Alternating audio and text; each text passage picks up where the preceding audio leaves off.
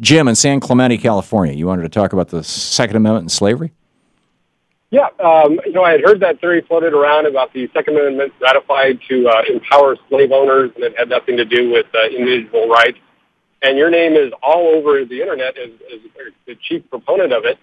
So I took the time to look up the study that you're referring to, the hidden history of the Second Amendment. Yeah, by Dr. Carl T. Bogus. Right. If I were to tell you that there were no evidence to support that, it was all circumstantial, what would you say? I would say, by and large, you're right. That's what Bogus says himself.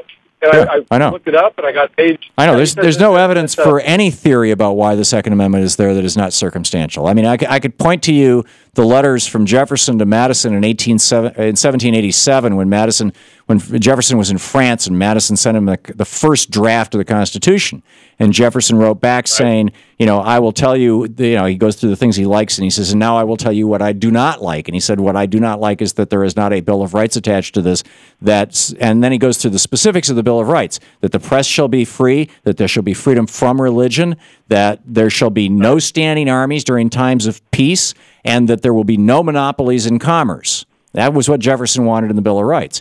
So, under that, and that argument was made repeatedly, no standing armies during times of peace. It's why in Article 1, Section 8 of the Constitution, you can only appropriate funds for the Army for a 2-year period. They were very, very wary of standing armies. And so I'd say that the main reason why the Second Amendment was put into the Constitution, and in fact, the original reason, if you read the first 4 drafts of it, Madison's first 4 drafts of it, the very first one actually had a sentence in it that said standing armies at times during times of peace are pernicious.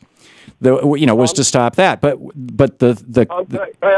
let me just finish this thought, and I'll toss it back to you. The key was when Virginia had to ratify the Constitution.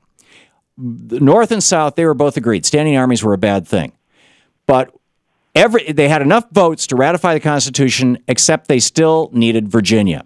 And this is when Patrick Henry and George Mason came forward with the quotes that you can find. If you look at the article that I wrote, it actually links to the actual quotes where these guys said, wait a minute. I read that. Okay. And so from the point of view of Virginia as the linchpin of making it happen, the Second Amendment was slightly rewritten to take out the part about standing armies and to, instead of talking about a free country, which was the next to the last draft that Madison had written, to make it a free state. Now it's yours. I've read what you wrote, and I've read the studies. Can I get one word in edgewise? You may have an entire minute. Thank you.